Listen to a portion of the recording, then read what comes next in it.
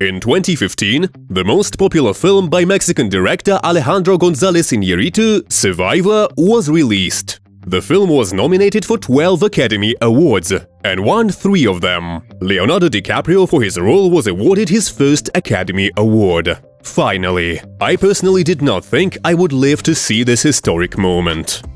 It all began way back in 2001, when screenwriter and producer Akiva Goldsman wanted to adapt Michael Pankey's novel about a hunter who survived a grizzly attack. The script has been completely rewritten several times, and for various reasons, the production of the movie has been delayed. It wasn't until 2011, when Alejandro Iñárritu was invited to direct, and Leonardo DiCaprio and Sean Penn were brought in as actors, that the ice began to break. However, Penn didn't wait and joined another project, and his place was taken by Tom Hardy. The shooting, which began in September 2014, was supposed to be completed in 7 months. But no such luck. The adaptation of one man's ordeal has proved to be almost as much of an ordeal for the entire film crew. Iñárritu made the ambitious decision to shoot Survivor entirely on location, in natural light, and in chronological order. The Mexican flat-out refused to use green screen backgrounds, believing that in this case they would have shot plastic crap. Well, we don't know about that, but his dedication definitely paid off. DiCaprio supported the idea, the producers and the studio agreed. The film was shot mostly in Canada, a bit in Argentina and in the USA. The approach and the story demanded a strong team. The cinematographer was Emmanuel Lubezki, who had previously won an Oscar for Gravity and Birdman. As for the role of the production designer, Jack Fisk was chosen, the man who had built the sets for Oil and The Tree of Life. By the way, in the interviews, the authors often mentioned that the biggest problem was transportation of the group and equipment to the filming site. Oftentimes, suitable locations were in the middle of nowhere, and at least 40% of the time was spent daily on delivery by helicopter. Taking into account the refusal to use lighting equipment and very short daylight time, the crew had no more than 5 to 6 hours left for shooting. And when Blue Hour was required, the shooting session lasted for an hour and a half. However, Iñárritu did not waste the rest of the day, devoting a lot of time to preparation and rehearsals. At the same time, the director did not limit himself to the number of takes, so some scenes, such as the battle between hunters and Indians, were filmed for 2 weeks. Another major obstacle was a conflict in the team. Because of the difficult conditions, the ever-changing schedule and Iñárritu's demanding nature, there was a lot of turnover in the project. Unsuccessful organization of the work led to dismissal of one of the producers, James Scotchdoppel. There was also a conflict with Tom Hardy, who refused to perform stunts himself. Therefore, shooting was interrupted several times, and instead of May 2015, ended only in August. The budget, meanwhile, increased more than twice, from $60 million to $135 million. All the decorations were initially built as mock-ups. One of the centerpieces of the decoration was the set of the vast Kiowa fort, built by hand from harvested wood, according to drawings preserved from 1820. Now that's what I call historical accuracy. Now the most interesting part. To meet the need for natural light, Jack Fisk built 2 identical mirror-image buildings at the fort, one facing east for morning shots and the other facing west for daylight shots. We can be sure that this feat of ingenuity saved an ungodly amount of money. Moreover, the production designer intentionally distorted historical facts. Namely, he made windows in the houses of the fort, which in reality did not exist.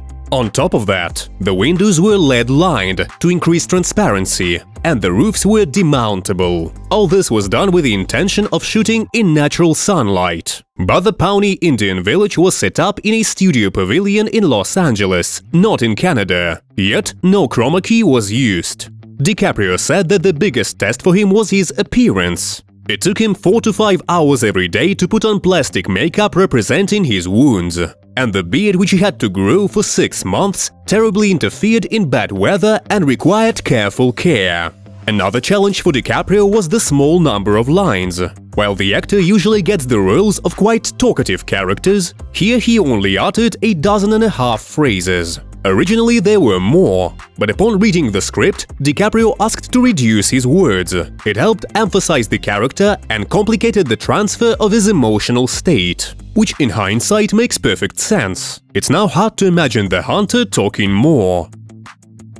In addition to the overlays on the face and body, the artists made silicone limbs, which are broken by the beast in the story. Plus, they made a moulage of the horse, in which the main character slept. Although Iñárritu refused to use chroma key and visual effects, some of the scenes would not have been possible to film without graphics. First of all, it concerns the episode with the attack of a grizzly bear. To create it, the authors consulted zoologists and watched dozens of terrible videos of fights between people and bears.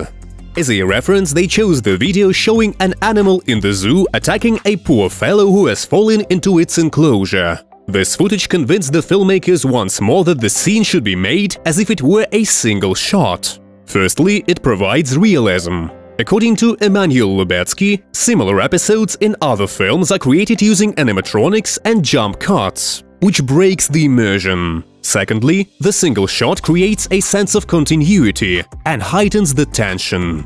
And good God, is the resulting scene tense. It took the stuntmen several months to study, stage and practice the choreography of the predator and the victim. On the set, the scene was made with the help of ropes that moved DiCaprio around, while stuntmen gripped the actor where paw wounds and bites were supposed to be.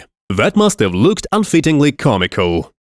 The trees into which the actor crashes were made of rubber and later textured. In post-production, the ILM studio specialists removed the cables and replaced the stuntman with an animated beast. And did one hell of a job. In addition to the bear, CGI was used to create a herd of buffalo, the scene where the hero and the horse fall down the cliff, and the passing comet. The costumes created by Jacqueline West were also designed to fit the era. Every element, from moccasins and hats to uniforms and fur coats, was sewn and textured according to historical drawings and descriptions. And because of the heavy wear and tear and harsh conditions, most of the actors got 6 copies of each costume. If you think that's a lot, DiCaprio had 20, including several versions of soaked fur coats that basically never dried out. The film grossed $533 million. During the screening, there were wails and cries of dissatisfaction from the audience. And some critics even left the theater, finding the movie too bloody and unnecessarily violent. And what do you think of the film? I personally enjoyed it thoroughly.